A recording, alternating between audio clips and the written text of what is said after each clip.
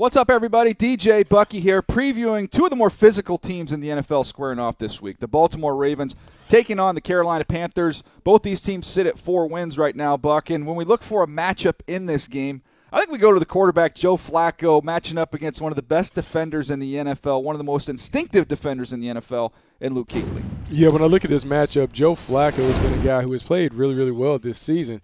You look at the numbers, he's almost averaging 300 passing yards a game. Passer rating is right around average of the pack, around 85. But what he has, 9 touchdowns, only 4 interceptions, completing almost 62% of his passes. He has found a connection with his playmakers, John Brown, Willie Snead. He is beginning to get the ball outside, and we're seeing this team begin to score more points. Joe Flacco is playing well. I think he could be the catalyst to the Ravens finding a way to win this game. Well, let's look right down the middle of the field in this one, going up against Luke Kuechly, still playing really at an elite level, Buck. He's such a fun player to study when you watch him because he can do everything. You want somebody that can play the run inside at that linebacker position. That comes down to instincts, watch him feel, finish. That's what Luke Kuechly brings to the table in the run game. And then I want to see his whole skill set on display right here. Watch him rush the quarterback. Again, it comes down to really a feel for him. Watch him kind of delay a count here. Let the hole open up.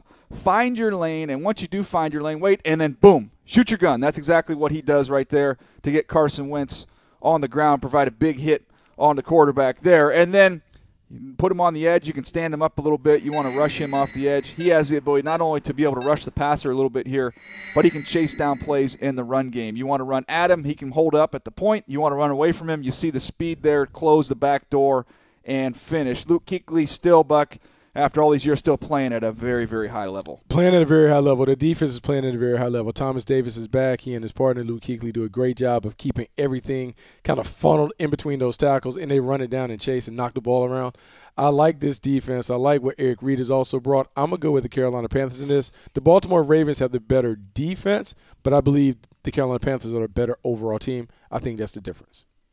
Now, the Baltimore Ravens, I wish they were a little bit more committed to run the football, a little more successful there. I think you come in there somewhat one-dimensional against Carolina, that gets you in trouble. I'll go with you. I'll go with the Carolina Panthers in this game to get it done, and maybe a little bit of a low-scoring game here with these defenses smacking each other around here.